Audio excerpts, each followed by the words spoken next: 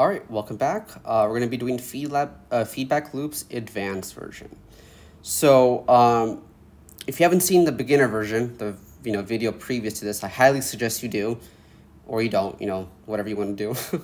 I'm not going to force you.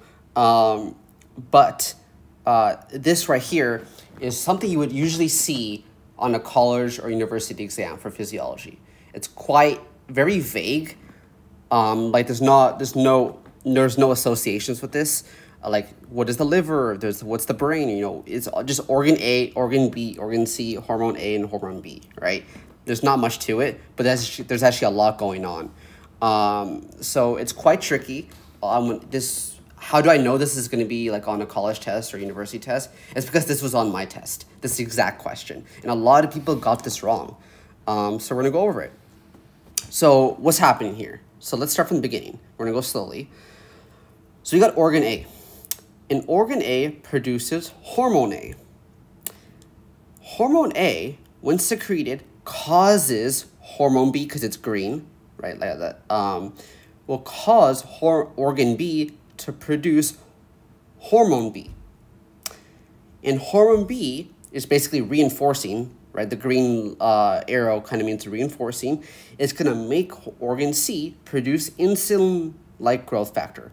This is basically another word. Basically, we're saying this is hormone C. Okay. Now, hormone C's job, or insulin-like growth factor, inhibits organ B and organ A, as indicated by the red line in the bar. So basically, it's repressing or stopping organ A from doing its function, or stopping organ B from doing its function, which is secreting the hormones. So let's go over this. Let's go over A. So first, indicate whether blood concentrations will be higher, unchanged, or lower. So let's start with A. We have a tumor producing lots of hormone B. Okay, so there's a tumor in organ B, because that's what's producing, hormone B. So you have a tumor, and there's a lot of hormone being produced, right? There's a ton of it. Okay, this reinforces organ C, right, to be producing hormone C, which is being produced by the organ C. I know it's like the terminature is kind of weird. That's just probably how a lot of people got this wrong on the test, is because organ C, organ B, hormone A, blah, blah, blah, right? Anyways, hormone B secretion's up, right? We have a lot of it. This will cause organ C to secrete a lot of this hormone C. So now there's a lot of this, right? A lot of this. But remember, hormone C inhibits organ B and organ A. So normally, it'd be inhibiting, but now there's a lot of hormone C now. So this means organ A is going to be inhibited even more. This also means organ B is going to be inhibited more, right? Hopefully that makes sense. So now hormone A is, what's the concentration going to be? Well, if organ A is being inhibited by a lot, this means the hormone A, right, which gets secreted from organ A, hormone A will be lower. Okay. Now, what about organ B? Or hormone B, rather. Well, it's actually in the question. Tumor producing lots of hormone B. So there's a lot. So that's why it's high. It's in the question. Or higher. Okay, what about hormone C? Well, like I said before, if organ B is producing hormone B, and it's so much of it, that means organ C, because hormone B reinforces organ C, which causes more hormone C to be produced. Forget it does inhibiting. Just don't worry about that. Just realize that we're producing more of it, right? So it's higher. Higher. Sweet. One down, two more to go. So let's go look at B. Pills that activate hormone B receptors on organ C. So what does this mean? So we have basically, so let me erase this. So now, pretend on this organ C right here, we're adding these receptors for hormone B. So we're just going to put these little receptors, a bunch of them now. Okay, this means hormone B is going to bind to this, because that's how hormones work. They have to bind to receptors. So now if hormone B, we left the concentration of hormone B unchanged, right? So we're starting here, but more is going to bind. A lot more is going to bind to these receptors. This would mean that insulin-like growth factor, there's going to be more of hormone C being produced. We have more receptors, which means more hormone can be combined, right? The concentration, we're not talking about the concentration, we're just talking about how many can bind, right, to organ C. If we add receptors to it, more combined, meaning more of hormone C will be produced. More. Okay, so we already answered hormone C over here. We said it's higher. Higher. Okay, what about hormone A, right? So if you have more of hormone C, like I said in the previous problem, if you have more of that, this inhibits organ A.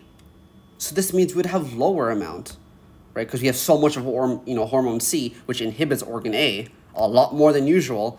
If this inhibits organ A, we have a lower decrease of hormone A, right? Hopefully this is making sense. Lower. Okay, what about hormone B? Okay, you have to be careful here. All I said was the pills activate hormone B receptors on organ C. I never said anything about the concentration. I just said we added these receptors, right? So more hormone B can bind. Still the same concentration of hormone B, but we just added more activators, receptors. Okay, like I said, we have hormone C has gone up, which inhibits organ B, right? So it's kind of like a negative feedback happening here. And this will be lower. We start here, go this way, and realize, oh, inhibited, right? Okay, blockage of blood vessels of the portal system. What does this mean? Okay, what is the portal system? Portal system is literally just basically a transportation system in our body, our blood vessels. How does blood go from one organ to another organ? That's literally all it is. So we have something called the hepatic, portal system. There's a lot of portal systems in our body, but that's just one example. So you have blockage of blood vessels. Okay, so what about hormone A? If we're starting at hormone A, so let me erase this.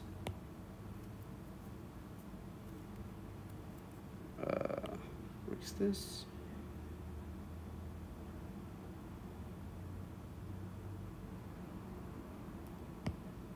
Okay.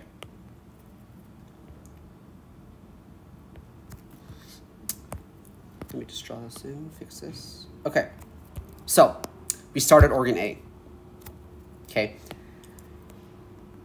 For you to see this, you have to complete the entire loop. So if we have organ A, which secretes hormone A. However, there's a huge issue. This hormone A can never actually reach organ B because we have a clot in the blood system, in our blood supply, right? We said blockage of blood vessels in the portal system. So it's blocked. So this is technically not even there. Right, this error. It can never even get, hormone A can never even get to organ B in the first place. Okay? This would also mean that organ B is not producing anything, so it's not even producing hormone B, so it doesn't even reach organ C. Okay?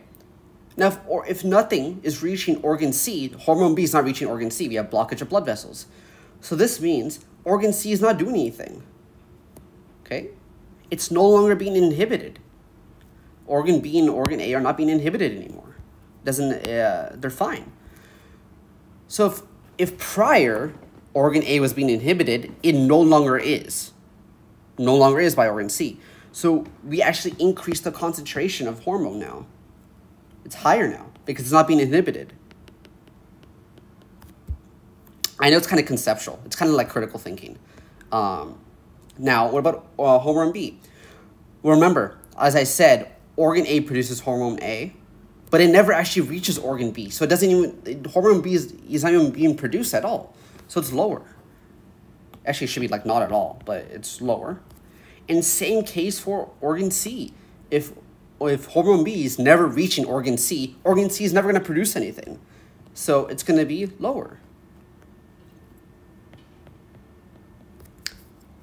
And there we go. Hopefully this makes sense. I know this is more of a, like an advanced, more tricky example. But hopefully, really hope this makes sense. And I will catch you in the next video.